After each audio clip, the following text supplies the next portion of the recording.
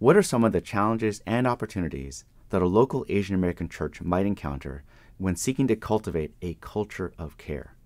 My name is Enoch Liao, and I've been a pastor in the city of Boston for over 20 years. A part of that journey for me has also been helping start and serving on the board now of a biblical counseling center in the metropolitan Boston area.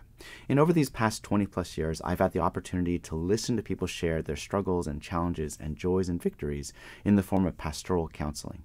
And so one of the unique things of being in the same local church for that long is you counsel the parents, then you counsel the teenagers, you counsel the teenagers who are now adults, you also counsel the aging retiring parents, you also get the opportunity to counsel the children of my first wave of teenagers who are the grandchildren of the adults of the church that were here when I first got here to my church. You get the idea. There's a unique opportunity to see the intergenerational connections and connectivity, particularly the generational challenges and cycles that are evident through pastoral care and counseling. So I hope you'll consider just attending the workshops, because I think they all sound great. I would love to attend any one of them. I'm so grateful that I hope they'll all be online, and I can't wait to listen to them.